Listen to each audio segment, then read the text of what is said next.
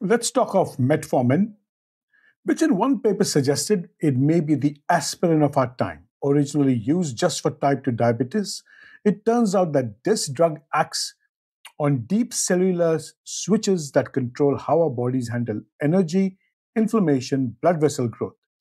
Metformin activates AMPK, a kind of energy sensor, and in turn slows mTOR, a key growth pathway involved in insulin resistance, abnormal vessel formation, and even cancer cell growth.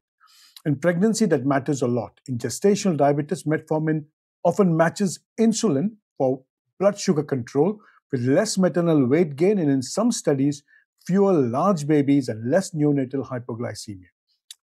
Now, one major study in obese pregnancy didn't cut large for gestational rates, but it did reduce preeclampsia, a sign that metformin may improve placental vascular health, not just glucose levels.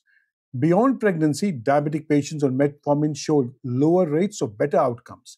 In several cancers, and early aging research suggests that it might help people live a healthier, far longer lives, though those areas still need to be studied by randomized controlled trials.